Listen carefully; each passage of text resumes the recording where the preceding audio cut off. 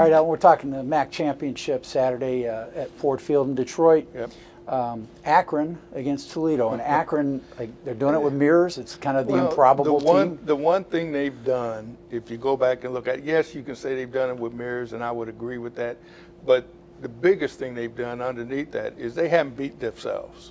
Other teams, you can say the other teams have turnovers or whatever, not taking Akron seriously, have put Akron in position where Akron took advantage of their opportunities. A little bit of smoke and mirrors, like you say, but the bigger thing is they didn't throw away any games. Right. They won a lot of them. Okay. So I guess you got to give them credit for that. Yeah. But now they're in the championship game and they got to step up, and that's going to be the question: can they do it? Right. Okay. Well, the first time these two teams met in the regular season, pretty one-sided. Toledo 48-21. Yeah.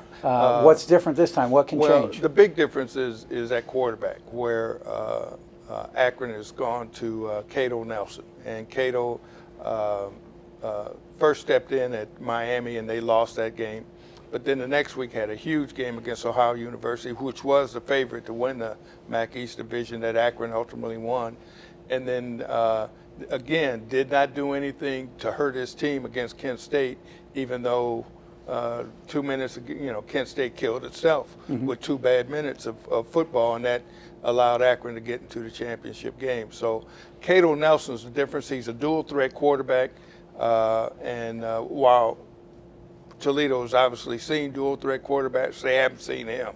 So that'll be a difference. Plus, it's inside. The other thing that's been wild about these MAC championship games, once these teams get indoors and the weather's out of play, we've seen some wacky stuff. So that plays in Akron's favor too. Well, Toledo, you're talking Cato Nelson, but Toledo, the kind of the opposite end of the spectrum with Logan Woodside. Oh, Woodside's the best quarterback in the league. I'd say a 1 and a 1A. I still like Nathan Rourke at Ohio University, who I thought had a fantastic season. But Logan Woodside's probably going to be the Vernon Smith Award winner. He's got all the passing records for Toledo, played a tough schedule, which they came through, had some injuries, particularly in the wide receiver ranks that they still overcame. So, yeah, he's the real deal now. And he'll be I don't think the game will be too big for him. I think they'll be solid in that regard. Good.